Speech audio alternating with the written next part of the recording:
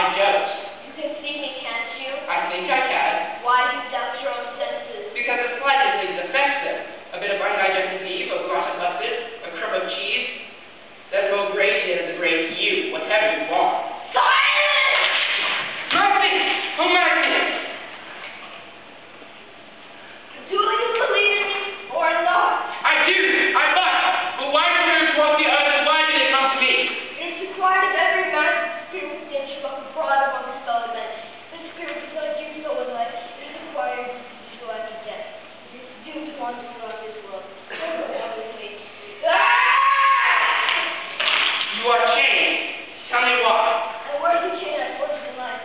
I made it link by link. I gripped it on my own free will. Is this pattern strange to you? I've never seen anything like it before. That's strange. You were such a chain yourself. It was long as this chain of mine 7 Christmas Eve ago. You made it longer since.